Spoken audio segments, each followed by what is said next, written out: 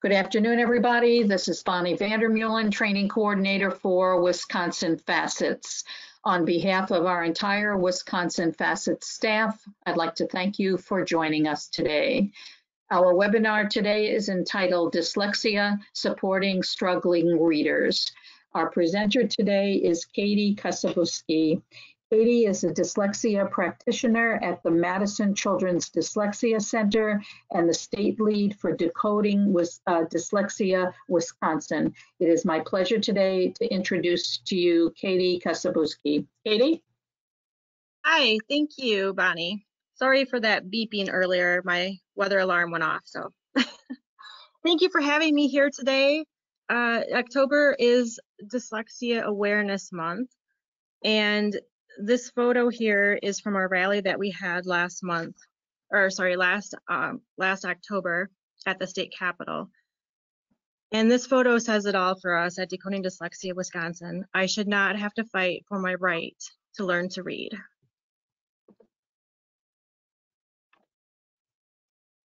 Sorry, I'm trying to flip slides. Here we go. A little bit about me.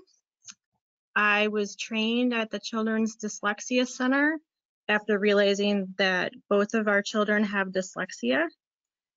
So I'm currently a certified academic language practitioner, CULP, and also the state lead for Decoding Dyslexia Wisconsin as of last year. A little bit about the things I enjoy: coffee, reading, knitting, and board games with our family.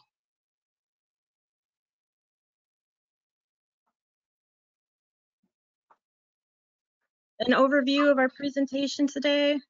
I'll cover topics about what is Decoding Dyslexia Wisconsin, who we are, defining dyslexia, dyslexia myths, literacy equity in Wisconsin, how science says that we read, how strong readers learn to read, what to look for in early childhood, elementary, and high school, and how to support these learners. What are the effective components of literacy instruction? Also a little bit about assistive technology and our Wisconsin Dyslexia Guidebook, which passed this winter and was signed into law in February. So Decoding Dyslexia Wisconsin is a national and international organization.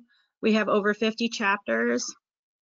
The photo to the left here is of our Madison group. We usually meet in coffee shops, and we just kind of have a relaxing chat to support each other. During these trying times with COVID, it's been more difficult to meet, unfortunately. But we are trying to meet online more regularly, and we've revamped our website. So if you haven't been to decodingdyslexiawisconsin.org, we have an updated website to try to make contacting us easier. And we also do a lot of legislative activities. Last year we had a rally at the Capitol in October, and that photo on the bottom is members that came to the Capitol.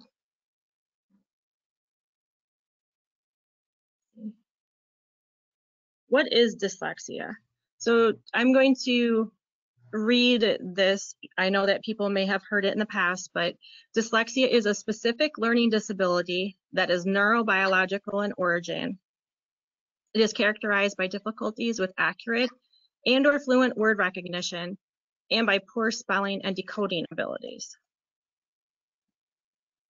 These difficulties typically result from a deficit in the phonological component of language that is often unexpected in relation to other cognitive abilities and the provision of effective classroom instruction.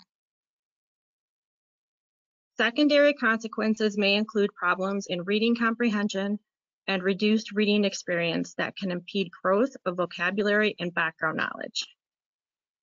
So this definition was taken from the International Dyslexia Association, and it's pretty lengthy. So what does that mean? It means that dyslexia is an unexpected condition. So these students have, you know, if you were in the classroom, they would seem like typical students, but when they go to read or write, they have quite a bit of difficulty.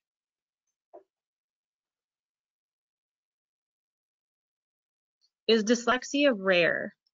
So I took enrollment from last year. You can see off to the side, 2019, 2020 enrollment was approximately 854,959 students in Wisconsin. Dyslexia is prevalent in approximately 10 to 20% of the population. The National Institutes of Health estimates about 17%. So if you look just at Wisconsin students from last year's enrollment, that dyslexia would impact approximately 85,000 to 170,000 students, which is quite a big chunk of students. Also, if you look over to the side on the right under demographics, students with disabilities, interestingly enough, in Wisconsin are about 14%. And that 14% is right in line with the national average of students identified with disability by state.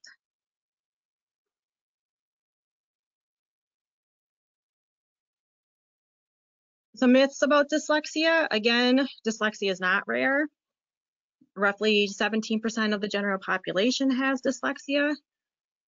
A lot of people think that people with dyslexia see letters or words backwards. That's not true. Think of a chair. So I should have found this image for you. It's a really great one. So if you take a chair and you flip it upside down, it's still a chair. If you flip it sideways again, it's still a chair. So imagine that with the letters B, D, and P. That's kind of what we're looking at with dyslexia, because the letter's still the same shape, it's just in a different orientation. But it's not a visual problem. Myth number 3, reading more over the summer would help. So more of the same does not work. Children with dyslexia need intensive remediation, which we will talk about later. They need a specific type of intervention. And myth number 4, the wait and see approach. Maybe they'll outgrow it. So because dyslexia is neurobiological in nature, it's oftentimes hereditary. It could be caused by other things, but one does not simply outgrow dyslexia because it's something that you're born with and your brain just operates a little bit different.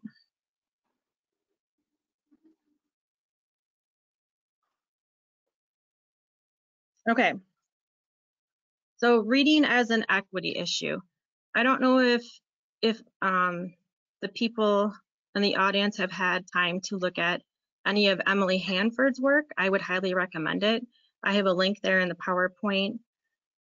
She did this is her summer report, but in 2019, she did a report on reading in schools, which really got people speaking about literacy instruction in the United States, and then also about dyslexia. So she started publishing 2019, maybe before that. And Emily Hanford says, a false assumption about what it takes to be a skilled reader has created deep inequalities among US children, putting many on a difficult path in life.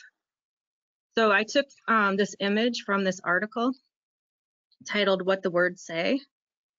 And the first bar graph is students. So this is divided by race and ethnicity. And Black students scored lowest in that basic or below basic, or I'm sorry, the highest, and they scored lowest in the blue, the advanced and proficient, as you can see. So it kind of goes by race, and you can see that the first bar are the students that are Black, and then the white students are off to the right. So how does Wisconsin compare to nationally? I just brought this up because I thought it was an interesting way to present the graphics So this was how APM reports presented the data. How does Wisconsin compare? So Wisconsin Reading Coalition has broken down the data for Wisconsin, the same data that Emily Hanford used in her report, the NAEP scores, National Assessment of Educational Progress. So interestingly, off to the right here, it says that Wisconsin closely mirrors national performance overall. But when we look at Wisconsin scores, we say headlines like this: Wisconsin has the widest racial achievement gap on the nation's report card. The nation's report card is that NAEP score. And so Wisconsin Reading Coalition has broken down the data by race and ethnicity. And you can see here, Wisconsin Black students score quite poorly compared to other groups. So, I mean, that could be a whole nother presentation of itself, but I wanted everybody aware that Wisconsin Reading Coalition has broken down the data like this. So you can take a further look at the website. Struggling readers. So we know that the test scores, sorry, I forgot to mention one thing. So looking at Wisconsin's overall scores here, only 36%, according to this graph, are advanced or proficient, and 64 are basic or below basic. So who are these people? Who are these students who are struggling? Who are these students who are in the black and red part of the graph? Those are the kids that we should be focusing on. This is a really great visual of the spectrum of reading. So we've got the top 5%, pretty much they don't need any instruction. They can just, you could just give them a book. They could just open up the book and they just start reading. It's pretty amazing. Then you have 35% of students approximately that they will be sitting in a general classroom and they seem to learn how to read relatively easily with very little instruction. Now we get down to the 40 to 50% of our students, and then the 10 to 15%. So this 40 to 50% of our students is an interesting group because these students would learn to read fairly easily with explicit, systematic, and sequential instruction. So we've got this 5% here in the green, plus the 35% in the green.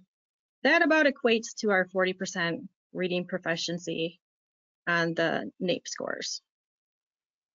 So what does that say about reading instruction in Wisconsin? We could maybe assume that the 40%, that the reading instruction in Wisconsin helps those that don't need a lot of help to read. So what can we do to improve the students that need explicit direct help? And then we have the children with dyslexia. The children with dyslexia are going to need even more repetitions, and they need explicit, systematic, sequential instruction with many, many repetitions. So while this presentation is about dyslexia, the state of literacy in Wisconsin is at the point where we can't really talk about dyslexia unless we're also talking about general reading instruction. Because our NAEP scores have shown, and other scores have shown, that Wisconsin students and students across the country are not really reading at the levels they should be. Okay, so what does it mean if you have dyslexia? What does it mean if we have an IEP goal with 80% accuracy? So this is a passage where 20% of the words have been crossed out. And maybe because when I first read this, I was tired, but I was struggling so hard to read it that I didn't know what book it was from. So just I'm going to give you about 30 seconds here. Just try to read through it and see what you can glean from this passage that's missing 20% of the words.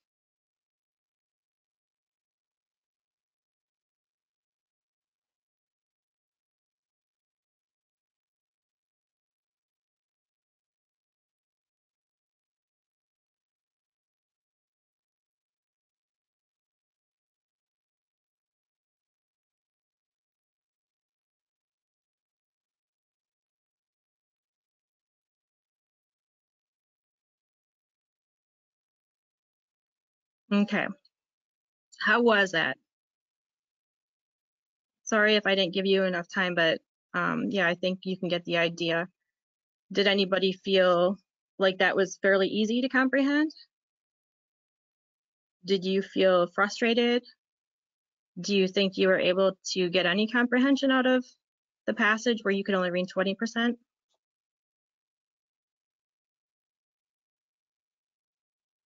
Now look at the same passage with 5% of the words taken out.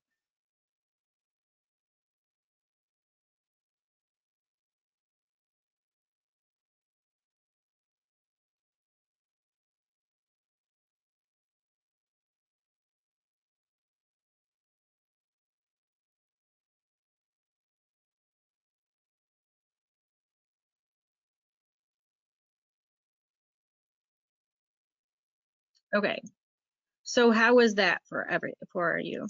Did you feel more confident? Did you feel less frustrated? How do you think your comprehension of that passage came about? How do you feel like you were able to comprehend more?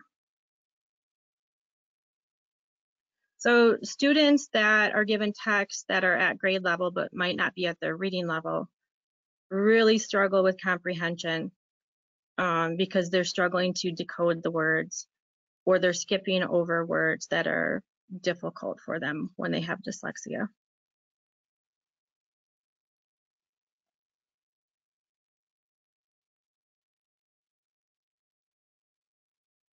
So Wisconsin has some great resources, and one of the resources we have in our state is Dr. Sean Anthony Robinson, and he wrote Dr. Dyslexia Dude. There's 2 graphic novels that he's published, and his goal is to inspire kids.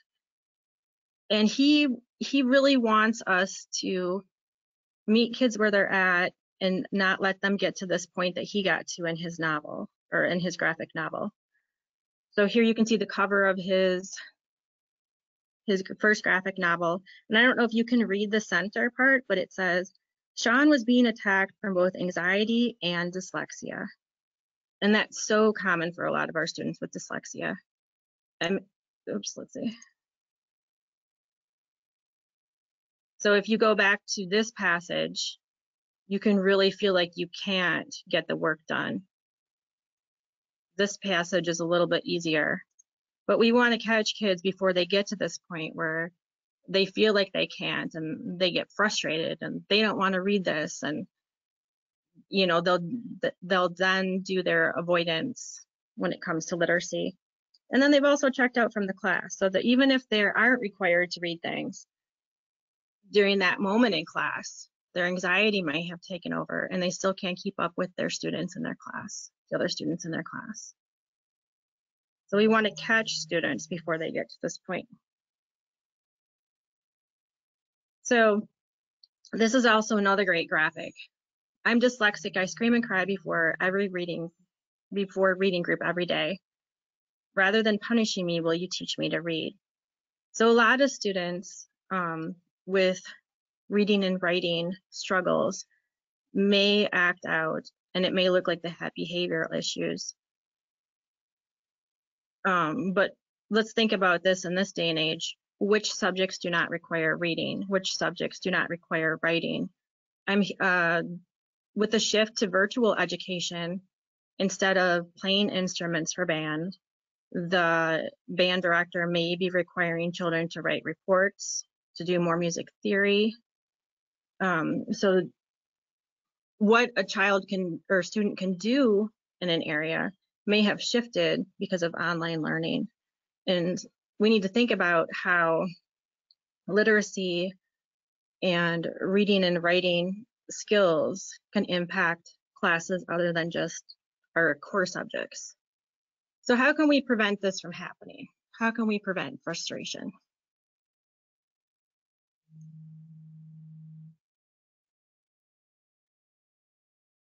We can teach children in a way that supports strong reading skills. So this is the podcast that I was talking about previously with Emily Hanford. It was last August, and she broke this report, What's Wrong with How Schools Teach Reading. And she, after doing research, concluded that skilled readers don't scan words and sample from the graphic clues in an incidental way. Instead, they very quickly recognize a word as a sequence of letters. That's how good readers instantly know the difference between house and horse, for example. And I think that's a great way of looking at it, house and horse. You're just one letter off. So, when I ask my son why he didn't stop to sound out a word, he'll tell me, well, I looked at the beginning letter and I looked at the end letter and I figured it was this word. And sometimes he's right and sometimes he's wrong. But skilled readers will take in all of the letters in house instantly, very quickly. And some people have come to call that sight words. Now, sight words aren't in this meaning your traditional fry words, learned words. Sight word would mean that you look at the word and you instantly know that that word says incidental, or you look at that word and you know that it says graphic. But it's just because your brain has put all of those letters and sounds together really quickly. That's how skilled readers do it. They still map all the letters to sounds in their head while they're reading.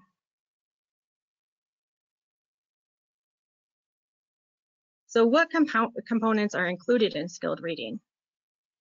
Oh, I should ask Bonnie, do we have any questions?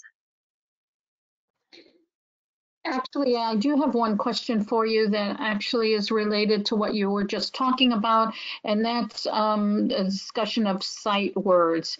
Is it your idea that parents of children who have been diagnosed with dyslexia should spend time learning words through a sight process? So that's an interesting question, because if you're asking about what we could traditionally call sight words, like the fry words, the red words, the, said, were, those types of words, a lot of those words can be explained if the sounds are explicitly taught later. Some of them are high frequency words that if you have a struggling reader, you may just want to teach them that sound pattern, or you may want to work on memorizing the words. What we do at the Dyslexia Center and what is recommended in multisensory learning is to do it in a multisensory way. So you may do some arm tapping, for example. You can start at the top, and for the, you can tap it out, T-H-E, and then you slide your hand down your arm and say the. And then I also have them say it as they write it. So they are saying it and seeing the letters, T-H-E, the, T-H-E, the. But like with the word the, there's a reason that the E says because there's a schwa at the end. So a lot of these words are explainable if all of the sound patterns are taught. We may not have time to get to all of those sound patterns in a direct and explicit way before the student needs them to read. So I hope that answers your question. Well, I think that one of the discussions that this practicer was discussing was basically like, for example, a Dolch word list or a list that teachers can prepare. Is it an easier challenge to have children also begin to memorize certain words that might be helpful, then they would be able to find out things via the use of that word in a context, for example? Yes, I mean, we do that also. I would break it into smaller chunks though. Maybe practice if you have the Dolch list. I think that's broken into hundreds maybe. But I would break it into groups of 10 and I would have them practice those same 10 words or however many the student can handle, definitely. Because if you've got a student that's a visual learner, that's a really great way for them to learn those words. Yeah, Okay, great. thank you. That's all I have right now. Okay, so what components go into skilled reading? We have Scarborough's rope here, which if you're unfamiliar, I want to walk you through it. The strands at the bottom here, you can see they're very loosely woven. They're kind of just hanging there frayed. At the top also. And then as you weave down the rope, they get tighter. So the bottom of the rope is phonological awareness, which would be syllables and phonemes. Decoding, alphabetical principle. To me, decoding is reading, you know, putting it together and reading out loud. Sight word recognition, familiar words, building up your word vocabulary, your word bank. And then some of these other language comprehension skills, background knowledge, vocabulary, language structure, how do sentences and words go together, semantics, meaning, you know, verbal reasoning, literacy knowledge, all of these things go together. When students have dyslexia, they need more repetitions down in the word recognition because this is where they struggle. They struggle to hear syllables. They struggle to understand how sounds go together and are pulled apart. You know, a lot of these students might have speech issues, so they may be referred to speech, so they have a hard time either hearing the different sounds or producing the sounds. So I'm not advocating or saying that we should hang out in word recognition a lot, but we need to hang out down here where the students with dyslexia feel supported, and they definitely need more repetitions than other students would need.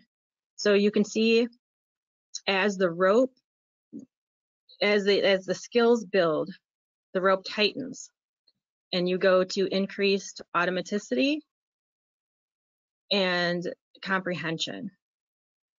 Skilled readers become fluent. So fluency comes from both part of the comprehension and then the word recognition. So we need to make sure that any literacy program that we're using includes all of these components. And you can use all of these components even if your student's at a basic level. You can use background knowledge and vocabulary, and you can discuss these things verbally even if the student is struggling to decode bigger words. So what does it look like for a student that has dyslexia? I've seen a lot of charts that list signs, but I thought this was interesting from Jan Hasbrook's latest book. So a child might say, I don't know any words that rhyme with cat. I don't know what you mean when you say what sounds are in the word brush. You know, I'm not sure how many syllables are in my name. You know, I don't know what sounds are in the name and this are the same in bit or hit. And I know the words I want to say, but they won't come out right. So this is what a child might perceive. Katie, I have one other question before you go on, if that's okay. Yeah, please. It says, how can you tell if a child needs mastery or curriculum when working with something, a program like Orton Gillingham? Well, a program like Orton Gillingham is mastery based. So and the training we have at the dyslexia centers, Orton Gillingham based, kind of expanded more than just the Orton Gillingham, but as a practitioner, what I do for my students is I will keep whatever they need to continue to work on in my rotation. So when I'm doing review work, and I really want them to have mastered that sound, because you can see from that example of the 80% and even the 95% of being able to decode words, how that can impact the student. I have one student right now I'm working on who is struggling with the voiced and unvoiced sounds for V and F. So V and F. So he'll replace those while reading and while spelling. So I can keep those in my lessons and still move forward. You know, I can keep that in the rotation. I hope that helps answer your. Yeah, thank you for that. And there is one other question, but I don't know if you'll be sort of touching on this at another time, but I'll read it to you and then you can decide where it fits in. The question is, a person is interested in hearing about the types of accommodations that are appropriate for high school aged children with dyslexia. Yes, and I will touch on that later. Okay, So great. I will come back around to that. Thank you, Bonnie. Okay, so what a parent might see, so this is interesting because I had the child's perspective, their frustrations. Now what a parent might see is not interested in reading. They might read quickly and skip over non-content words, and the to, for, from, they just skip over them. Another thing is reading really quickly and skipping over word sounds or not pausing for sentences. Little interest in rhyme. A teacher might recognize again that they can't substitute sounds, like say mate, and you change the change that to cur, and you'd have crate. So students really need to be able to manipulate the sounds.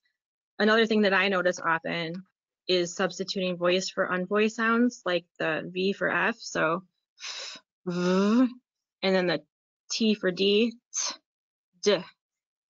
So transposing the sounds, but there's a reason that they're substituting those sounds. It's because they're not working through the voiced and unvoiced sounds, rhyming, syllabication, that kind of thing. Struggling readers at daycares, late to talk. A lot of these children are referred to birth to 3 or speech. They might appear distracted. My daughter appeared completely uninterested in 4K. And it was just because she couldn't do the activity. She couldn't do the rhyming. She didn't want to listen to Dr. Seuss. It was difficult to understand. Difficulty sequencing letters and numbers. And then once you hit the middle and high school levels, things become more noticeable because you go from learning to read to reading to learn. So the assignments become more, the amount of information that needs to be read becomes more and more. So in the middle and high school years, you'll see poor spelling, difficulty decoding, word identification, possibly would show up as a comprehension on, a statewide iReady or STAR or Ames Web, whatever test that you're using, assessment. Trouble with accurate or fluent word recognition, and a tendency just to avoid reading and to read less, which can also lead to some behavioral issues. So support for our struggling readers. Early identification is key. And I know that there's schools did assessments this fall. So parents should ask to see those assessments and then talk with the teachers about what the assessments mean for your student. Intervention and remediation with an effective science-based literacy instruction. There's quite a few out there, so I think I listed some at the end. You can support language development by reading engaging books aloud together. You can discuss text and vocabulary. Number one for students and struggling readers, students with dyslexia, is to get the intervention and remediation. Now, schools do have, and I can list a couple of programs, they're using Wilson or Sunday or any of those other programs, but I would just make sure that all the teachers that are using them are trained and also using them with fidelity. So and I'm not exactly sure if this is right, but so for example, if Sunday says 40 minutes a day, 4 days a week, then make sure your student's getting 40 minutes a day, 4 days a week. So that needs to be done with fidelity. So that would be number one, would be to get remediation and support. And number two would be ensuring grade level content. Grade level content is just critical for students at every age. So the illustration I have over here on the right was in the Discover magazine, and audiobooks or reading to our brains, it doesn't matter. So the top image is listening to an audiobook, and the bottom image is reading a book. So you're activating the same part of your brain.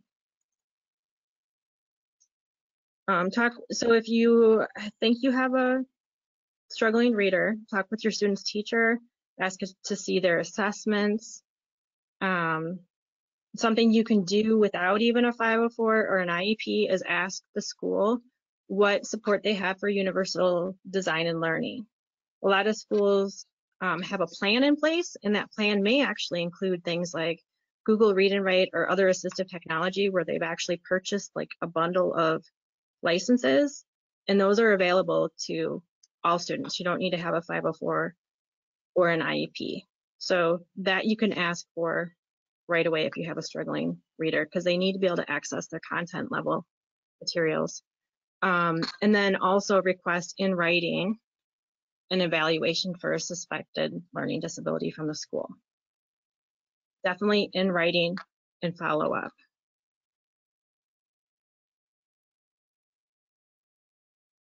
Schools are required by federal IDEA law to find children who are suspected of having a condition where they would need special educational services. And DPI has recently, this just came out, so it's not in my slide. They just issued a notification that they're looking at changing rules to the specific learning disability to qualify for a specific learning disability, which a specific learning disability in reading would be dyslexia. So if you're looking for something at DPI and then you're not finding a lot on dyslexia, specific learning disability. So any program needs to include these components. It needs to be instruction needs to be presented in a direct, explicit, systematic, sequential, and cumulative way. So that could mean order of frequency. So you would start with higher frequency sounds, but it would be taught in an explicit manner. Every scope and sequence doesn't have to be the same. So phonology would be study of sounds, like bat. What's the second sound in bat? Ah. Okay, sound symbol association, letter to sound. Syllable instruction, the 6 syllable types. I think some people have added a couple of other syllable types. We say there's 6. Morphology, suffixes, roots, prefixes, like the word periscope. Peri means around or surrounding, and scope means to view or see. And you can break those words apart. Syntax, grammar, how do sentences come together? And also semantics, meaning, so discussing meaning. So whatever program is being used, it should incorporate all of these things.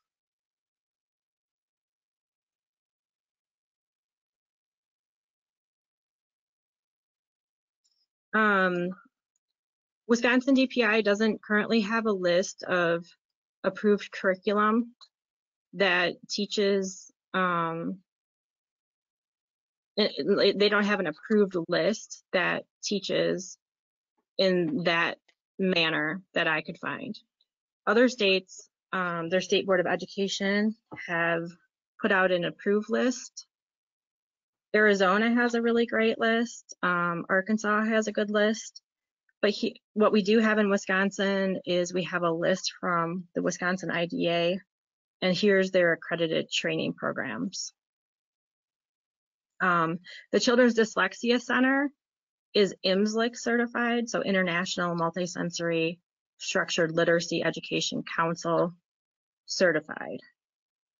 So this is kind of a lot to take in. A lot of different states have invested in letters, language essentials for teachers of reading and spelling. So you may have heard of some of these programs. I'm hopeful at some point DPI will look at some of these curriculums and trainings and maybe provide some guidance. That would be really great.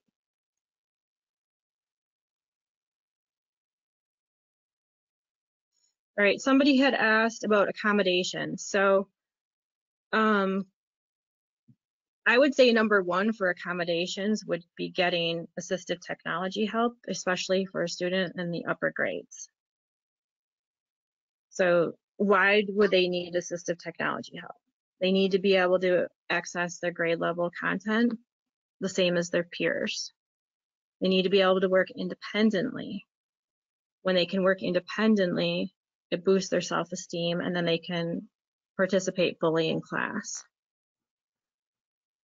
The major thing that I'm finding is that you are able to get a lot of assistive technology help free, but the problem is they don't offer everything that a student with dyslexia would need. For instance, I believe it's Google will do the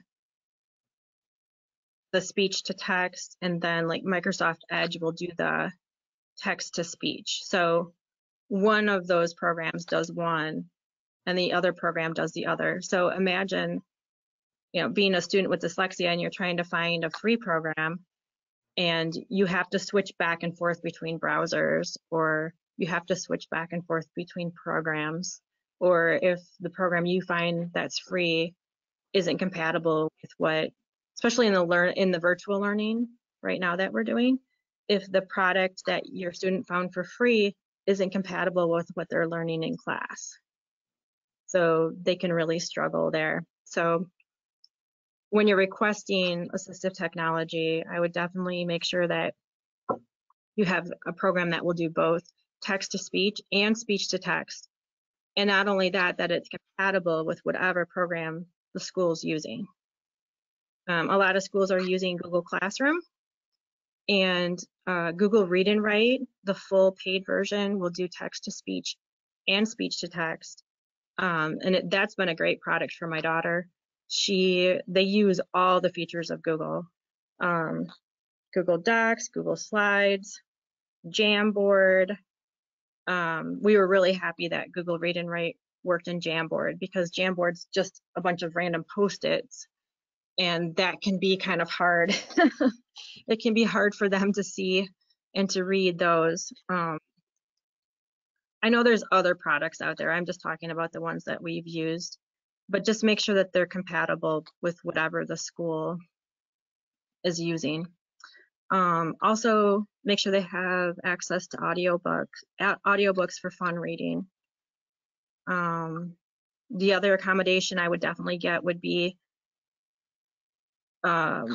if you're doing an online class, online classes have been great for my 8th grader, because the teachers will record the class and then she can go back and rewatch them.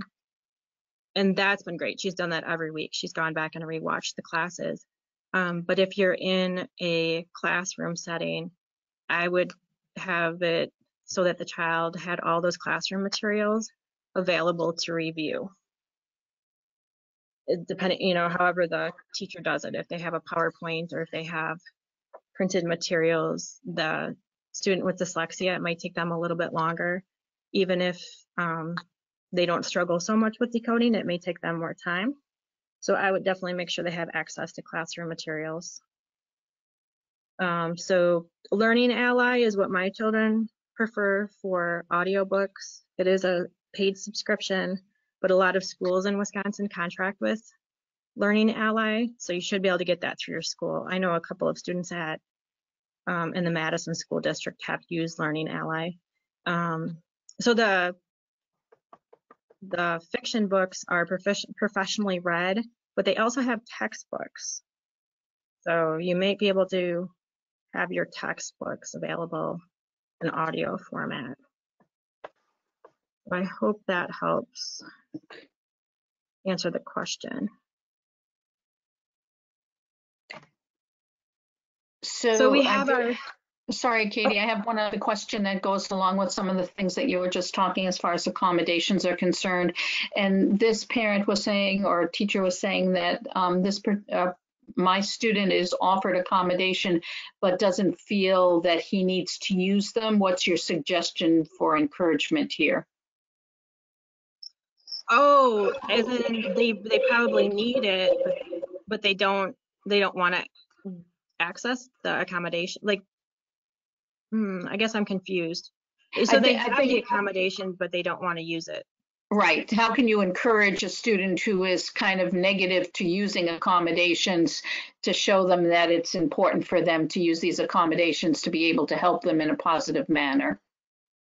Oh, that's a great question. I mean, because when you get these students that are older, it's more difficult for them to ask for help.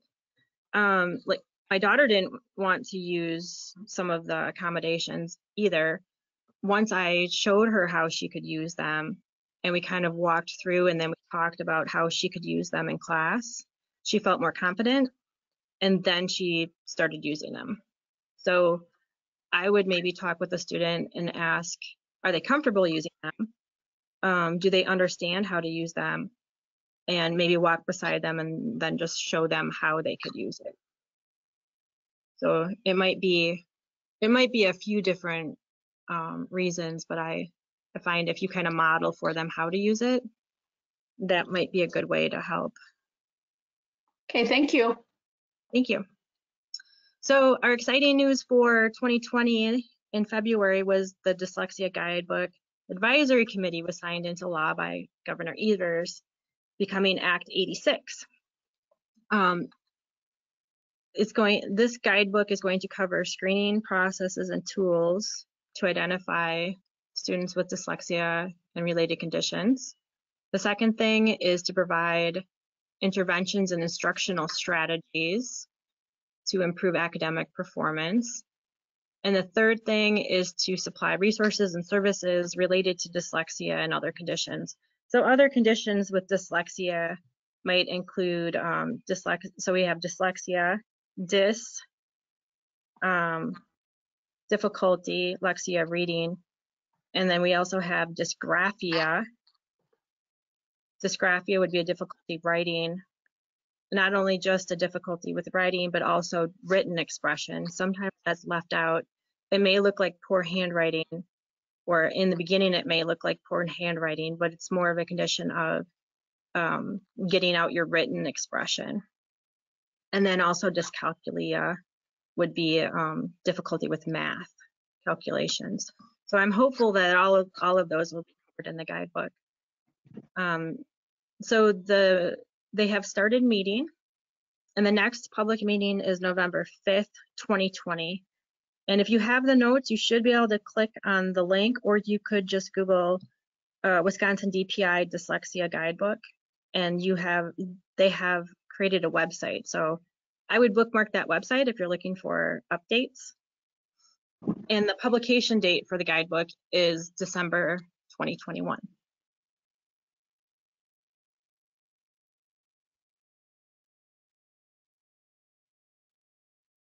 So through all of this, our ultimate goal is to encourage children and foster success.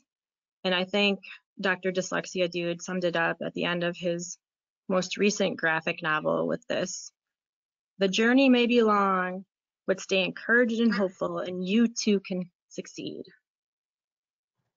So this is his second graphic novel, but that's what kids need. You know, they need courage, hope, and they need to have repeated success. And we can help them do that. And I'm pretty excited about this guidebook because students and teachers in Wisconsin could use some guidance when it comes to supporting students. So I've also listed in the PowerPoint some resources and groups. If you're a parent, you should check out Dyslexia Wisconsin, sign up for our newsletter. We also have the Children's Dyslexia Centers. There's a Wisconsin Learning Disability Network. Again, here's the link for the Wisconsin Dyslexia Guidebook. Another great thing to subscribe to is the Science of Reading podcast. There's all sorts of topics on there, some really, really great stuff. Dr. Dyslexia Dude has a blog, so he's offering encouragement. Sometimes he has guest bloggers to encourage parents and students. Katie Fortune, she's an adult with dyslexia in Wisconsin, and she has a motivational podcast. If you're an educator, feel free to subscribe to any and all of the parent side, but you should also maybe check into the International Dyslexia Association, Wisconsin branch. The Reading League Wisconsin chapter is really starting to take off. There's the Reading League National. They offer quite a few trainings throughout the year, and they're geared towards teachers. So I would really check that out. Check more into the Wisconsin DPI Universal Design and Learning. If you're an educator and you haven't thought about using Universal Design and Learning in this manner, then maybe see if your school would be interested in getting other ways for students to access text. Another great group is the Science of Reading, what I wish I had learned in college Facebook group, and also the scienceofreadinginfo.com. So that's a newer website, and that was developed by Donna Hemenik, who also started that Facebook group. But if you're an educator, I would really encourage you to check that out. There's all sorts of training on there, and it's by module and it's by topic, and there's free webinars. There's a lot of information on there, so I highly recommend it. Again, the guidebook, advisory guidebook, and also the Science of Reading podcast. So Katie, I have a question that's related to like some of these resources, and it would be your opinion about how to do it. This person asked, I'm not sure the teachers are aware of a lot of the accommodations and resources available or how to use them. Maybe making a copy of this page and handing it to them might be a suggestion, or do you have other suggestions? Yeah, you could do that. There is actually a department at DPI that specializes in assistive technology, and apparently they will do training for school districts. And I'm sorry, I don't have the link for that. I'd have to ask my friend Lucretia, who does a lot of assistive technology training. But there is actually a department at the Department of Instruction that handles specifically assistive technology. But yeah, I think printing that off would be a good start, and then maybe ask them what else they would suggest. Okay, thank you. Okay. And some other resources, I like visuals.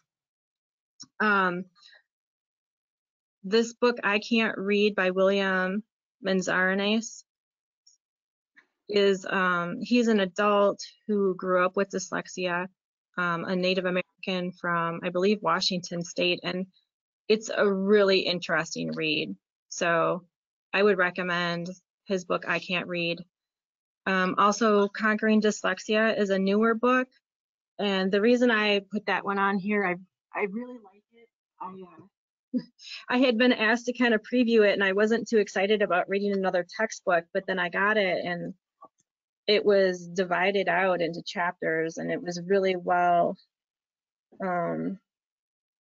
segmented, so you could look up whatever topic you wanted. So there's things in here for parents and teachers in Conquering Dyslexia. Dr. Dyslexia Dude, I highly recommend his graphic novels, especially with students. I read his graphic novels with all of my students. Marianne Wolf, she has some great books on dyslexia and reading. The Knowledge Gap, Natalie Wexler, that was the book everybody was reading last summer. So if you haven't read it, I would highly recommend that book. The Science of Reading podcast, like I said, there is a lot of good information on there. And I believe they started the podcast, I don't know, almost a year ago. So if you haven't been there yet, I would check it out.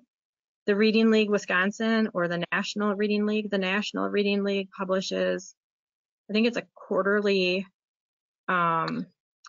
magazine, and it's just chock full of research for teachers. So if you go to the Reading League, you should subscribe to their